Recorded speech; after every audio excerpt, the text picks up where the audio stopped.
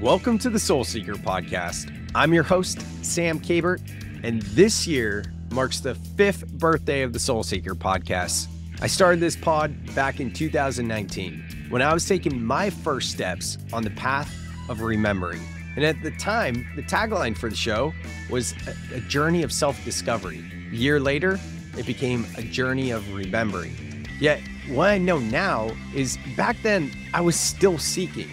And what I've come to know now is that it's the journey of seeking that brings us the silent, slow stillness of acceptance. And therein lies our own innate wisdom. It's my mission now to eradicate the glorification of hustle culture, as it was my drive in entrepreneurship that led to a greater whole, and that's because I was outsourcing my sovereignty rather than looking within.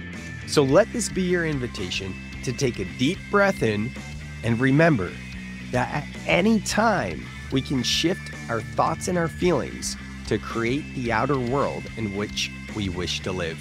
Soul Seekers, it's time to grow. Let's go.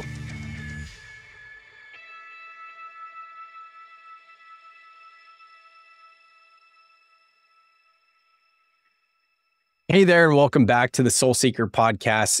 My name is Sam Kabert. I am your host, along with my co-host in this special series, Alicia Kay. If you don't know what I'm talking about, that's okay. What I want you to know is you just stumbled on into episode number 5 of a 6-part series. So if you don't go back and listen to episodes 1 through 4, then this isn't really going to make sense. So I would recommend to hit pause, go back to episode 1. You can find it in the show notes for this 6-part series that covers the 6-step breath process in my new book, Overcome the Overwhelm. So what you're about to hear is step number 5 with my co-host, Alicia Kay, where we're going to be unpacking the 5th step in the 6-step breath process. This is something that was initially on Promo Corner's website and their channel, and I repurposed it to come onto the Soul Seekr Podcast as well. If you're new to the show and you want to give back to the show, easiest way you can give back is by simply leaving a 5-star rating and review. If you dig what you're hearing, consider subscribing as well. And with that, I hope you enjoyed this episode where we're unpacking step number 5 of the 6-step breath process for inner peace. Welcome back to Overcoming Overwhelm, this 6-week mini-series that is sponsored by Promo Corner. I am your host, Sam Kabert, and with me is Alicia Kay. We're so excited that you're here. And just as a reminder, if you're brand new to this series and you haven't watched any of the earlier ones, please just make sure and go back to episode 1, because if you just jump in at episode 5, it's not going to make any sense. Each of these steps are compounding, they're sequential, they build off of one another. So go back to the beginning. Having said that, this is the 6-step breath process, which is the new framework in my brand new book called Overcome the Overwhelm, which you can find all the information about my book at my website, samkabert.com. And the first 4 steps, we did some heavy, some dense, some deep work. And like I said in the last episode, really, it's called shadow work. You know, it's that stuff that we don't want to feel, but we need to feel it, to process it, to heal it, and to move forward. So that perfectly gets us into step 5, which is lighter, it's uplifting, it's alchemization, it's alchemy, really. If you're into these type of words, you know, it's transformation. And step 5 in the breath process is just that. It's transform into empowering beliefs. Because let's go backwards, right? We experience an emotion or a trigger, something came up, right? That we don't want to feel. Step 1, we're going to breathe to slow down. Step 2, we're going to relax to feel it. Step 3, energy to reveal. What is this energy within revealing to you? Is there a lesson? Getting curious, right? Step 4 is accept to surrender, going deeper, being with those parts of yourself, really, really sinking in deeper. And finally, once we've accepted and surrendered and understand the lesson that's coming through, now we can alchemize it and we can transform it into something positive. Now, I have a huge chip on my shoulder personally for the toxic positivity movement, because there is so much out there in terms of like, just feel good, just be happy. I even went to a training once, a yoga training, where I don't align with this belief, but some people feel this way. Never entertain a negative emotion. Never feel it. Always be happy. Always be excellent, And I'm like, nah, that's not how it works. And for those of you listening that have checked out the first 4 episodes, you know why. So we're not going to go and unpack all of that. Right now, it's like, okay, now that we've allowed ourselves to feel these denser emotions, and instead of just stacking positive affirmations on top of negative emotions and allowing that energy to get stored on the body and showing up in a false way of just acting like everything is good, we're being honest with ourselves, right? And we've processed this certain thing in this 2-minute process of the 6-step breath process, where now we can bring in the positivity and the empowering beliefs. So this is something that I started teaching my clients after I was working on it for myself last year and had profound results. I did a free 5-day challenge called Shatter Limiting Old Stories. And the premise of that really is what led into the 6-step breath process, because the whole thing is like, okay, let me feel what's coming to the surface. And maybe it's like, I can't do this. Right? Whatever the situation is. First thing that just came to my head right now. Okay, so in the first 4 steps, feel what it feels like to not be able to do something, right? Fully surrender to that, accept that. Then now at this fifth step, we're going to transform that into something positive. I can do this. I do believe in myself, and I'm feeling that. More than a positive affirmation, it's like feeling is the secret. There is a spiritual teacher from the early 1900s. His name is Neville Goddard. These days, a lot of people know Dr. Joe Dispenza. Both of them and plenty of other teachers talk about similar things, but it's how our feelings actually create our reality. Now, here's the thing. We have over 60 to 70,000 thoughts a day. 80% of those thoughts are from the day before, and 90% of those thoughts are negative. But we don't actually understand that because it's all happening on a subconscious level. And our subconscious mind makes up about 95% of our awareness, meaning that if we don't address any of this, we're living in a negative feedback loop from the day before. And most of us aren't even aware of it, nor do we know why. So by doing the first 4 steps in the 6-step breath process, we are addressing all of that, so that we can let the 5% of our conscious mind dictate how we want to move through the world. And this is where we're transforming into empowering beliefs and really feeling it, because it's not enough to say, I am a good person, people like me, and darn it, whatever Stuart Smalley said. I don't remember that whole skit, but I think a lot of us remember on SNL, like, where he's looking in the mirror and just saying the positive affirmations. It's like, you gotta actually feel that. So with all of that, I'm going to slow down here and pass it over to Alicia and hear what's coming up for you. Yeah, I think it makes so much sense. And I love Tony Robbins saying is like, you can't stand at your garden and chant, there's no weeds, there's no weeds, there's no weeds, right? Like it just doesn't work, because the way that we feel about ourselves and the thoughts that we have about ourselves essentially is a set of old programs, old beliefs, outdated systems that we still use to run our narrative on a daily basis.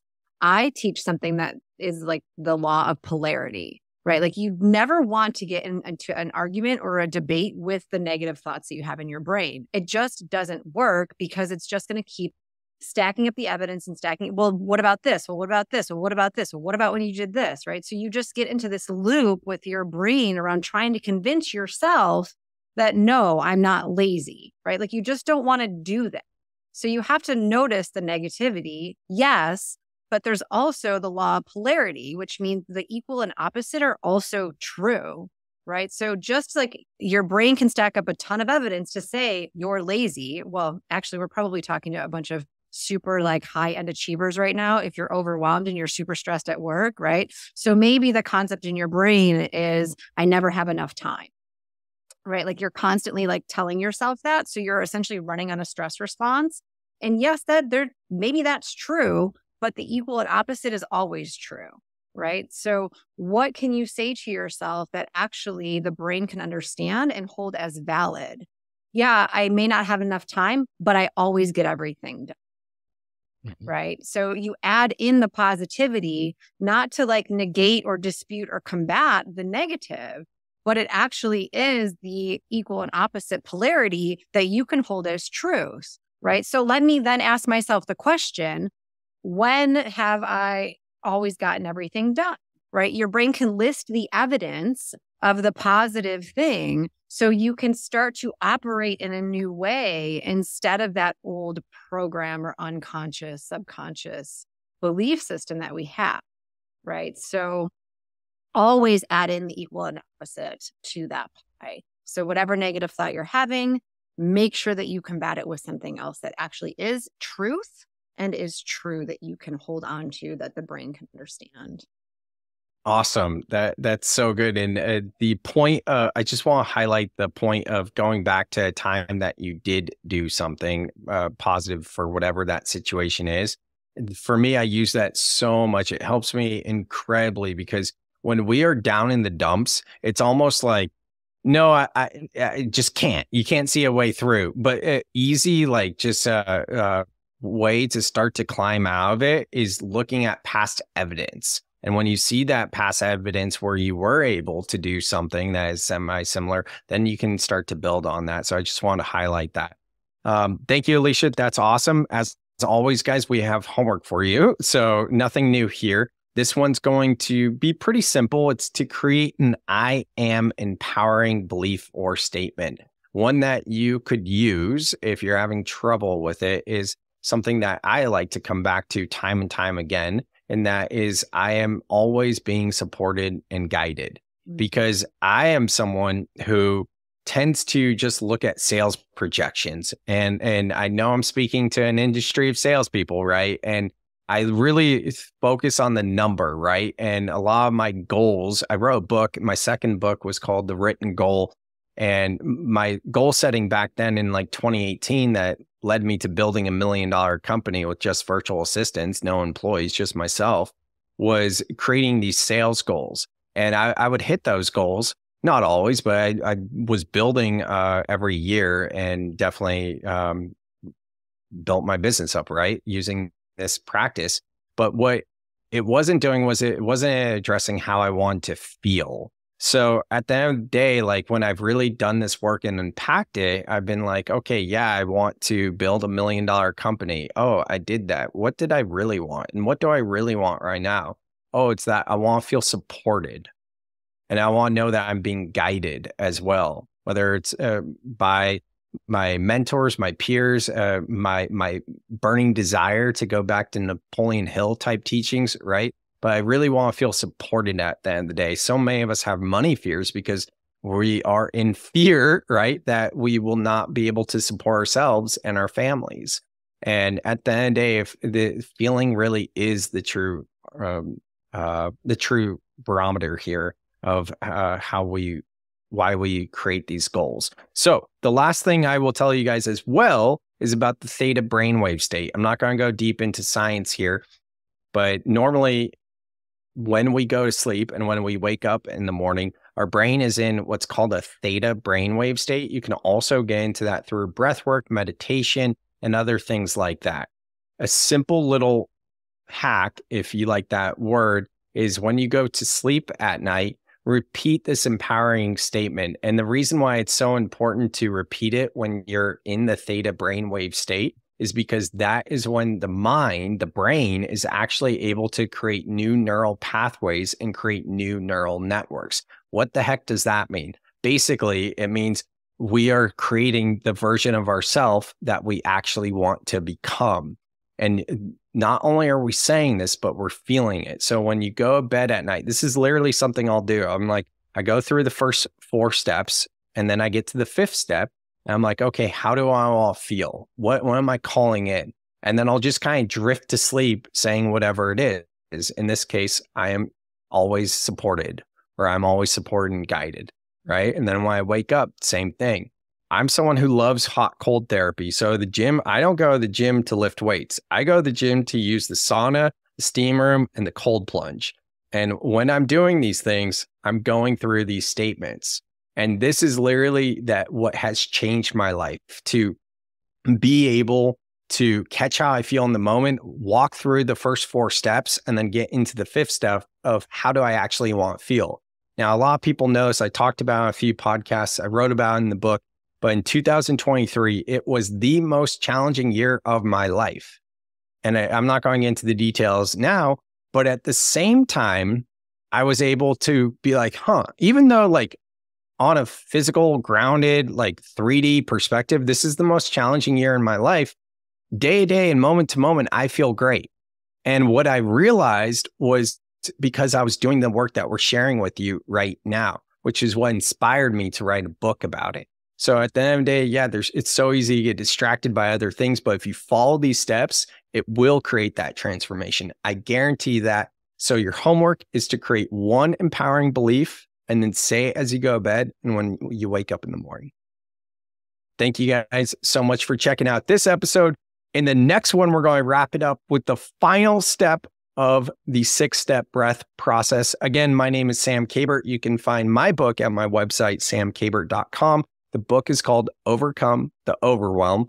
And if you'd like to connect with Alicia, her website is aliciakcoaching.com. That's K-K-A-Y, aliciakcoaching.com. Thank you, Promo Corner, for sponsoring this show, and we'll see you in the final episode. Thank you so much for listening to this episode to the end. I want to give a special shout out to my co-host, Alicia K. It was so much fun unpacking all of this with her, and I really appreciate you, Alicia. So thank you for coming and sharing your wisdom. Thank you to Lori Moore and the team over there at Promo Corner for having the idea to host the 6 steps on their platform, which is now being repurposed onto the Soul Seekr Podcast. So I hope you guys enjoyed this. Please consider sharing this episode, this podcast, with anyone in your network that would benefit from it. And if you haven't left a rating and review, please consider that as well, as it's the show's mission to really do our part to raise the collective consciousness from this fallen state of humanity. So if you're down with that mission and you want to help to raise the collective consciousness from this fallen state, please just consider subscribing, rating, and review, as it helps the show grow. I'll see you on the next episode for step number 6.